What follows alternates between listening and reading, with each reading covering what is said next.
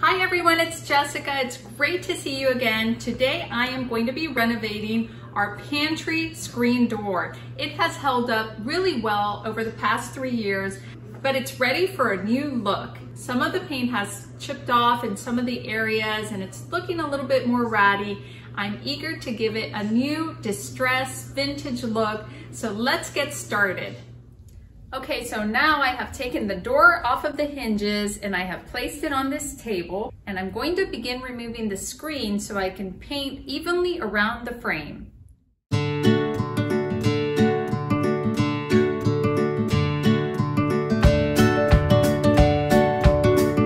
Okay, so now the screen is completely off of the door and I can begin painting. So the trick here to creating an aged look is going to be paint layering. I'm going to use several colors. I'm going to use 4 colors and see how that goes. And I'm going to play around with them to get just the right texture and just the right feel. So I have chocolate swirl as one color. It's a really pretty chocolatey brown. And then I have one of my favorite greens to work with. This is by Behr. And by the way, I make all my chalk paints. I know I say that all the time, but that's what works easiest for me because they last a long time and I love the recipe that I use. I'll put a link to it. But anyway, this green is called Boreal and I'm almost empty, but it's really pretty. It's like a rich mint green. And then I have one of my favorite whites, which is called Weathered White. It's kind of a linen-like farmhouse that has settled, but you can see kind of a little bit around the inside of the can what that white looks like, or on the lid here. It's very pretty. I think that's going to work well with one of the layers. And then I have just a little bit of my Antebellum blue by Dixie Belle, and it's a very pretty teal color. So let's get started with our painting. So I'm going to start with my chocolate swirl. Make sure I mix it up really well in case any of it has settled. And I'm just going to begin applying that in just any random fashion, because these are going to be just layers underneath. It doesn't really matter how uniform they are. Just going to get that all over my frame here. And it is important to use chalk paint when working on something like this, because this kind of is a vinyl or a fiberglass door. It isn't really wood. So regular paint, latex paint, might not adhere as well. Already the chalk paint is struggling a little bit with adhering. So that goes to show you you're going to need to work with the chalk paint, something with friction, definitely, to make sure that it's not later coming off. That's the problem I had with the original paint I used. Is I don't think I used chalk paint. It's been a while, I can't exactly remember, but it did start coming off after a while. So it gets a lot of traffic and you want to make sure that you're using paints that adhere well. Okay, so I am coming to the conclusion of one side of the door with the coverage of the brown, and this is just a sloppy job. Like, don't worry about it looking perfect, like I said earlier, because this is going to be layers, and also leaving some of the colors blotchy, it's going to add more character and texture. So I just want to show you real quickly here how things are looking. So here we go with the first coat of the brown. And again, it doesn't look like much right now, but it's going to get better as we go. I'm going to show you how the layers come to life. Now I'm going to continue with my next color, my Antebellum blue by Dixie Belle. And for this layer and the next layer, I'm just going to sporadically do it in spots, just random, because these are just colors that are going to be underneath and not a full layer. So we are creating texture and dimension by making this just kind of blotchy. It really does not matter. You really cannot make much of a mistake here. Just going to go around. In some places I'm going to just kind of hit the brush, and in some places I'm going to make longer strokes. And around these details, I'm also going to use this teal color to just add another level of color. Very, very easy, you guys.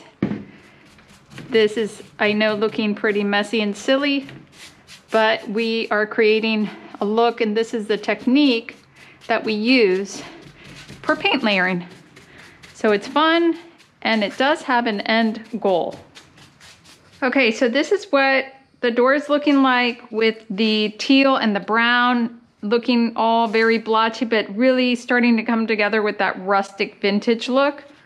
Now we're going to use the weathered white, which is an off-white color.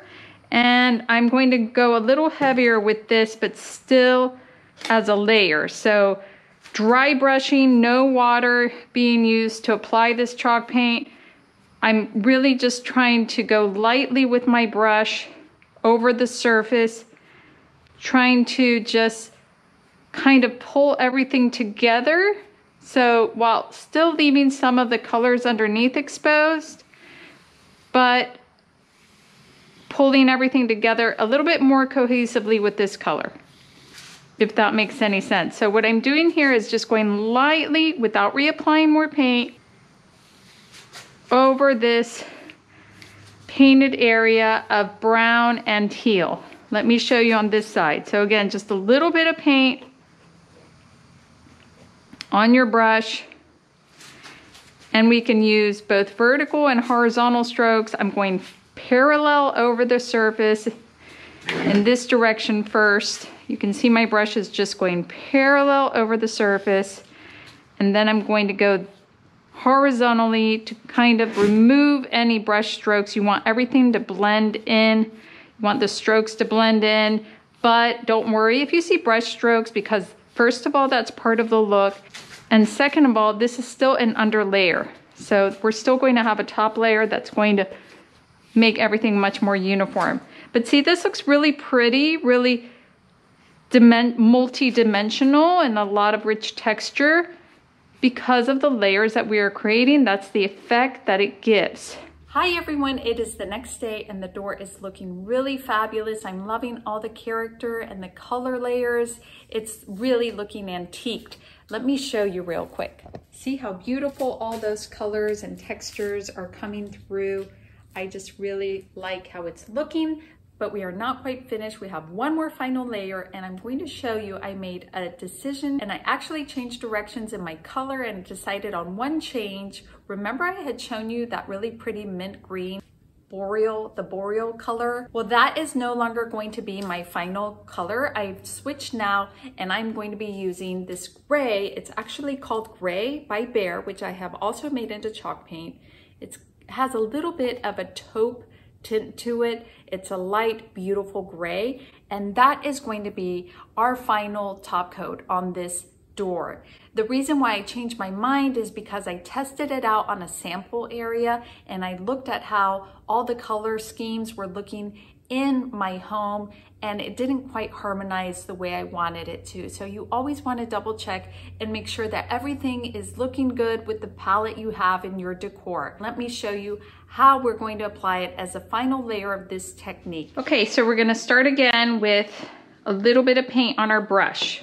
Remember to always take it easy when applying your paint with this technique. And I'm going to do the similar technique that I've done on the previous layers, where I'm just going flat with my brush over the surface of the frame of this door.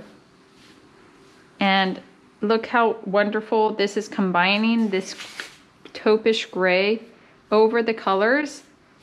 And I'm just going to keep doing this until I like the amount of gray over it. I'm not completely covering the colors below, but I am toning down the other colors because I don't want this huge level of rustic aesthetic. I just want it a little bit coming through the texture. This is the look that I'm going for in this part of our house, but definitely you can leave. You could even stop at the third layer if you wanted that amount of variety in your colors. It's really a personal choice. And so I'm just working this until I like the amount of exposure of the other colors. But look how pretty that is. So let's continue over here. I'm going to show you a little bit more of this technique. Again, just kind of lightly brushing it, making it airy, applying a little bit of pressure, not too much. If you want it darker, you just go back and forth over it, or you apply some more pressure with your brush. You'll get the swing of it as you are manually feeling what you're doing. But I just really think this is beautiful. It makes it look old. It also gives it texture. I love paint layering. I love the different results you can get every time because it is so unique depending on how you applied each layer and just the variety and everything you used and how you applied it. So I really, really love this. It's going to look amazing hung up, and you see the difference already. So you're not removing your layers, you're not removing the colors underneath. You can still see hints of them, but it's more toned down than, for example, this side over here, where we only have the brown and the teal and the white. This gray is kind of blending everything, pulling everything in cohesively, and I really, really like those results. It looks very cottagey, very farmhouse, and I think it's going to look amazing when it's all finally done. So I'll be back to show you the end result. So I hung the door and I was looking at it for about a day and I realized it was missing something. And this often happens when I do some type of renovation. I get it finished and then it's not quite like I want it. So what I did was I started adding a couple more layers of colors. I added a little bit more of the green, of the teal in blotchy parts, and just kind of using the brush to bring out the texture. And then I added a little bit more of the brown. Everything got blotchy again, and then I decided to add some cracked patina. I love this product because it transforms the surface into something beautifully distressed and cracked, and it was that missing layer of texture and depth that I needed. So I applied the cracked patina like I do paint. Once the paint colors were dry, the brown and the teal, then I started applying the cracked patina and I let it dry. And after it dried, then I came back over with, again, my gray paint, just a little bit over, just enough to get the crackling effect. And then with my brush, I would go parallel over the surface and tap over the painted areas, and it would peel off some of the paint. This is the beauty of that product. Then I clean off my brush a little bit and do it all over the frame of this door, giving everything an aged, distressed look.